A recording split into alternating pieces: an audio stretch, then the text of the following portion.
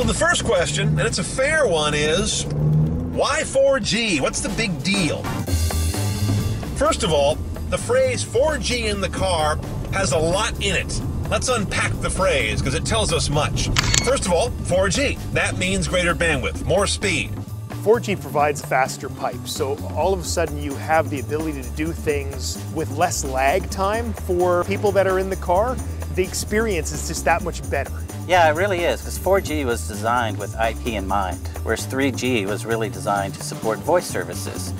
4G is really designed to support IP-based services, internet applications. The next part of that phrase is in the car. We're talking about an embedded connection that is part of the vehicle as opposed to it being tethered off your phone. You're not looking down potentially on your smartphone, which you shouldn't be using, to find the address and looking around trying to see your house number. You have the ability to do a search for a destination and actually be able to zoom in and see a full 360-degree panorama of your destination before you even start driving. You have the ability to get data in and out very quickly.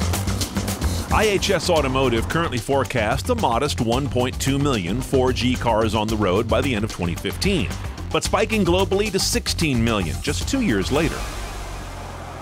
Now, this 2015 Chevy Suburban I'm in right now is going to be among the first of what will be a majority of General Motors cars, starting with the 2015 model year, that have or offer built-in 4G connectivity. Audi may have gotten there first, but GM looks as though they're going to get there biggest, at least for the foreseeable future.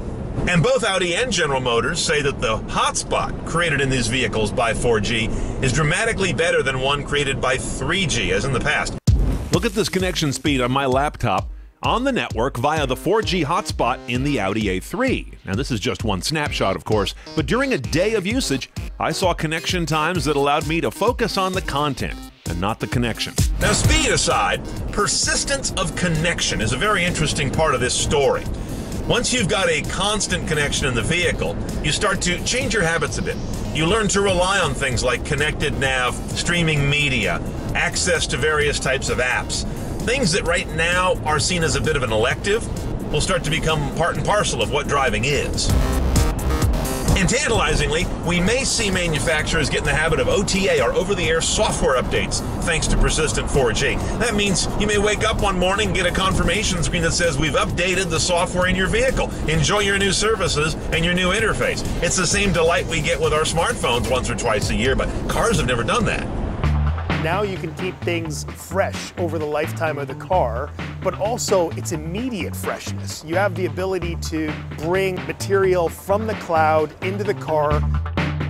As we know, recalls and having to do reprogramming of computer systems is a huge expense for the car companies. They'll be able to do this over the air without requiring the consumer to take it to the shop, which is going to be huge. They get a ton of diagnostic data from the car. Before you go to the shop, they'll know what's wrong with it and the health of the car and other stats.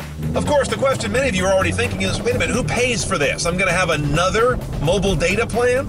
Well, right now, yes, it's a typically $14 to $20 a month add-on for the very few cars that have come out with 4G built in. In the near future, I suspect you won't have to pay at all, except with your personal driving data, which is rich and valuable. Your car is going to be collecting information and sending it back, whether it's how you're performing in traffic, if there are potholes, maybe weather conditions. So I think we'll see a model where we have a lot more crowdsourced data, where each car basically is a node on that network that's communicating, and then data is aggregated in the cloud and brought back to that vehicle as well. Which brings us to security and privacy, something where the stakes get even higher when you're dealing with a big moving object and one that reflects a lot of detail about our daily lives. There are all kinds of things that the industry can do, including QNX, to enable a very secure connection between the car and the cloud over a 4G network. But you need to follow those steps to be able to make that as tight as it needs to be.